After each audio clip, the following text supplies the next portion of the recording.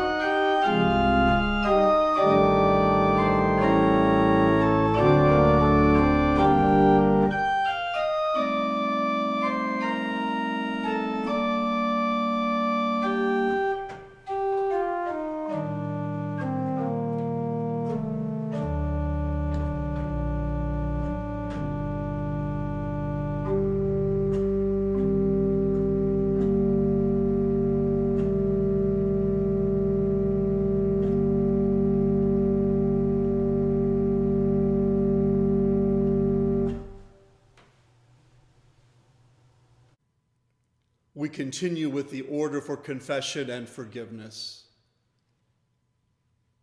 In the name of the Father, and of the Son, and of the Holy Spirit. Amen.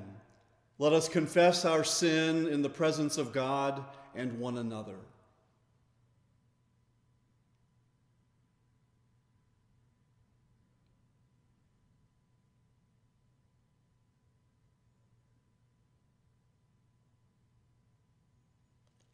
God of steadfast love, we confess that we have sinned against you in thought, word, and deed. We have wandered from your ways. We have not loved you with our whole heart. We have failed to forgive those who have sinned against us. Have mercy on us, create in us new hearts, and restore to us the joy of your salvation through Jesus Christ our Lord. Amen. The Lord is gracious and full of compassion, slow to anger and abounding in steadfast love. May Almighty God have mercy on us, forgive us our sins, and bring us to life everlasting. Amen.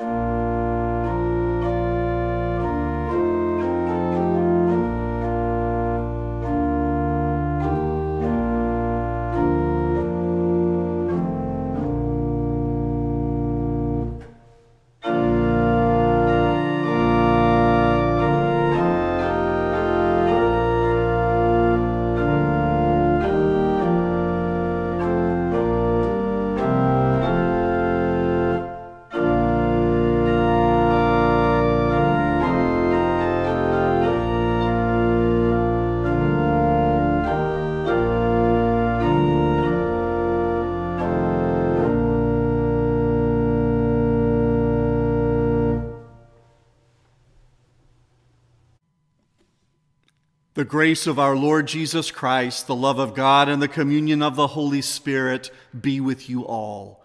Let us pray. Holy God, through your Son, you have called us to live faithfully and act courageously. Keep us steadfast in your covenant of grace and teach us the wisdom that comes only through Jesus Christ our Lord, who lives and reigns with you in the Holy Spirit, one God, now and forever. Amen. The Holy Gospel according to St. John, the 2nd chapter. Glory to you, O Lord. The Passover of the Jews was near, and Jesus went up to Jerusalem. In the temple, he found people selling cattle, sheep, and doves, and the money changers seated at their tables. Making a whip of cords, he drove all of them out of the temple, both the sheep and the cattle. He also poured out the coins of the money changers and overturned their tables. He told those who were selling the doves, "Take these things out of here. Stop making my Father's house a marketplace." His disciples remembered that it was written, "Zeal for your house will consume me." The Jews then said to him, "What sign can you show us for doing this?" Jesus answered them, "Destroy this temple, and in 3 days I will raise it up." The Jews then said, "This temple has been under construction for 46 years, and will you raise it up in 3 days?" But he was speaking of the temple of his body.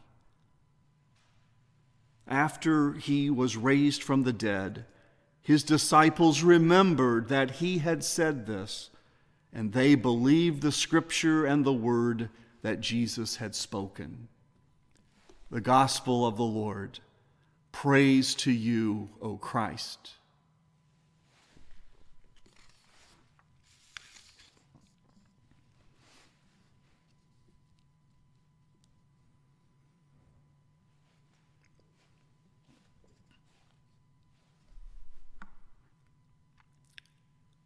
This week marks the 1-year anniversary of our last indoor, in-person Sunday worship services at Holy Trinity. It was Sunday, March 8th, 2020, the first day of the week in which the emerging coronavirus pandemic began to disrupt our daily lives in so many ways. Our world changed dramatically, and our vocabularies expanded. Words and phrases like stay at home, safer at home, personal protective equipment, physical distancing, social distancing, positivity rate, comorbidities, to name only a few. With each passing day, and then week, and then month, we came to realize that life going forward would not be business as usual.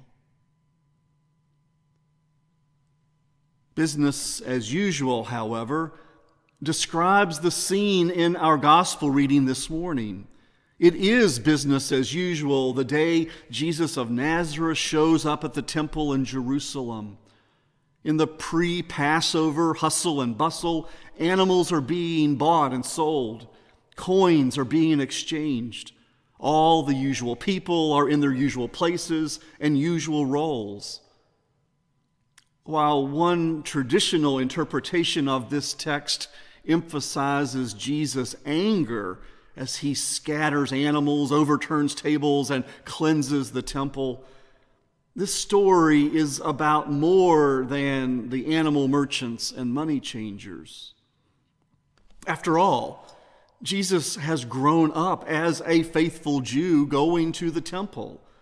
He doesn't show up this day and all of a sudden say, "Wow, there are animals and money changers here. I didn't know this. This is wrong." The marketplace had been there for a long time. That's how the system worked. It was business as usual. So pilgrims coming to Jerusalem from all over could purchase animals for sacrifice and exchange their foreign currency for silver shekels in order to pay their temple tribute. Yet, Jesus' trip to the temple that day is different and confusing. When he seems to tell people that he will raise up in 3 days a destroyed temple that has taken 46 years to construct, they don't have a clue what he's talking about. But as the gospel writer states, he was speaking of the temple of his body. They don't understand because they are about business as usual that day. A normal that Jesus has come to throw out and overturn. The animals and the money changers are not the problem. They are symptoms of something deeper going on. The problem is not so much in the temple as it is in the human heart. We too know about business as usual in our daily lives. Sometimes life can become mechanical, just going through the motions because of fear. In the face of uncertainty, we want some type of security and predictability, so we keep doing the same old things. Sometimes it is related to sorrow or grief because something has been lost or someone has died. We can't get back the life we want, so we cling to business as usual. Other times we are so busy and worn out making a living that life turns into one task after another. Maybe we've taken people, relationships, and things for granted. Maybe we've lost our sense of gratitude, wonder, and mystery. There are countless reasons and ways in which we fall into the business as usual because we forget that we are temples of God's presence in the world. We forget that all of creation is the residence of God. We forget that the love of God is gazing upon us from whatever direction we may turn. This forgetfulness is what happened in first century Jerusalem. The people didn't see themselves or one another as true temples of God. It was all about the human-built temple, the animals and the coins. They had forgotten that God was more interested in them than in their festivals, that God wanted them more than their offerings. Life can easily become a series of transactions when we forget that we are temples of God. Relationships and intimacy are lost. Priorities get rearranged in harmful ways. Making a living replaces living a life. Accumulation of wealth and power displaces generosity and servanthood. Life becomes a marketplace rather than a place for encountering the holy in ourselves and one another. That's the business as usual that our Lord comes to cleanse. In the Gospel according to John, unlike in the 3 synoptic Gospels, the cleansing of the temple happens at the very beginning of the Jesus story. The Word became flesh, water became wine, and now the temple is becoming human, and this is only the beginning. Throughout the rest of the fourth gospel, Jesus will be interrupting business as usual. Remember the Samaritan woman at the well? Jesus recognizes her as a temple of God. Remember the man who has been paralyzed for 38 years? Jesus says, "Stand up, take your mat, and walk." Remember the 5,000 people who show up empty and hungry? 2 fish and 5 loaves, and there are 12 baskets of leftovers.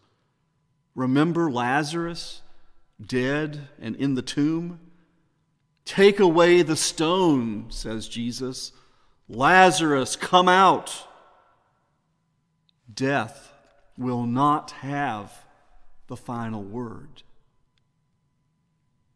Over and over again, our Lord comes to interrupt, disrupt, overturn, and throw out destructive business as usual thinking and behavior that destroys our ability to see and participate in the love and grace of God that is already present in and among us. The Word became flesh so that the temple might become human. Jesus the Christ continues to work in our lives today, turning the world around, because there are still Samaritan women at the well, lame people still grounded by business as usual, empty and hungry people still waiting to be fed, dead people still waiting to be made alive. Perhaps today, you may feel as if you are the woman at the well, or the one who is grounded and paralyzed, or the one who is empty and hungry. Maybe you need to be called back to life. Maybe business as usual needs to be interrupted in your life this Lenten season. What tables need to be overturned? What animals need to be driven out? It was only much later, with 2020 post-resurrection hindsight as the Gospels were written, that Jesus' statement about the temple of his body being raised in 3 days would make sense. We give thanks that in his death and resurrection, he turns our worlds around.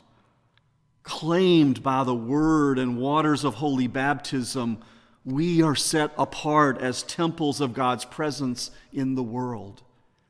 Embraced by our Lord's compassion and acceptance, we are sent to turn the world's business as usual ways with God's unconditional love and grace. Unconditional love and grace for all in Christ Jesus our Lord. Amen.